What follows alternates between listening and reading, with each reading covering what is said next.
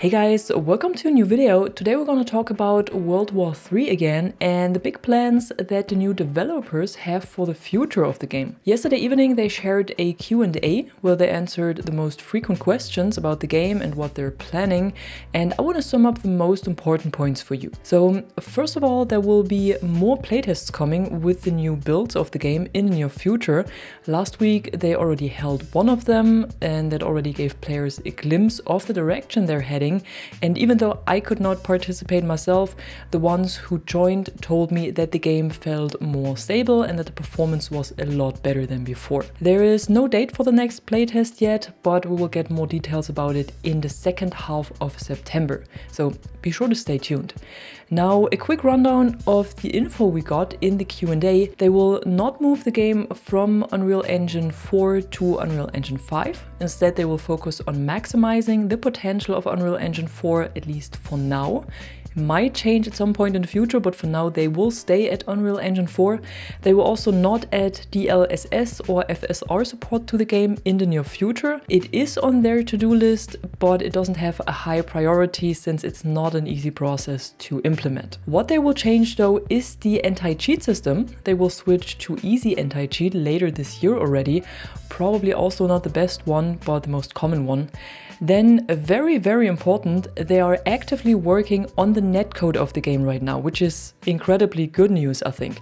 And that's also what the playtests are for, to collect data so they can identify and address root causes of in-game lags, stability issues, performance problems, and so on. But they will focus on optimizing this on the already existing servers and regions, and once this is done, only then they will expand to new locations like South America or Australia, for example. What they also want to do, and this is something I really appreciate as a player, is to bring the game back to Steam without the third-party launcher it requires right now. But this is also not an easy process from both a technical and community perspective, but they will try to get this done step by step over the next few months.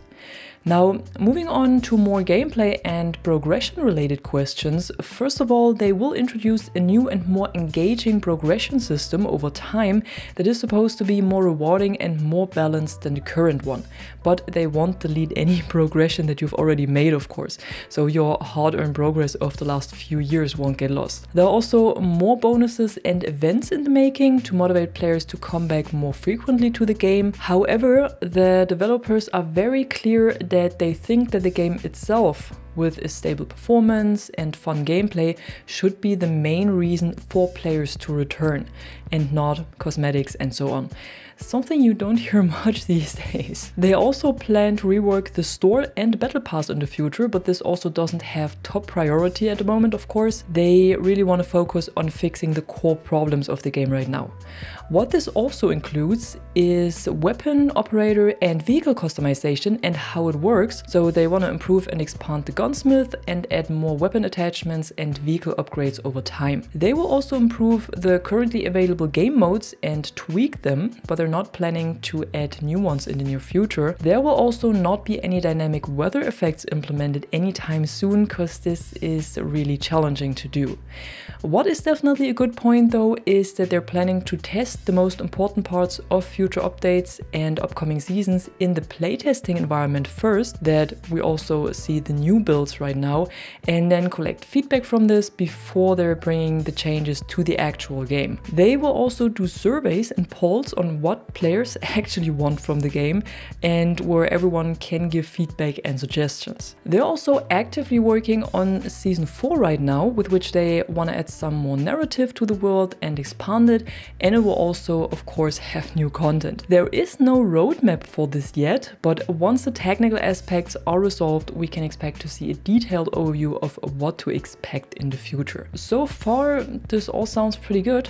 Let's see how it plays once the first changes are live for everyone, and if they can manage to revive this pretty much dead game. Tell me what you think about this in the comments below, and don't forget to like and subscribe for more content like this. Until then, thanks for watching. I'm the Catwoman, and you are awesome.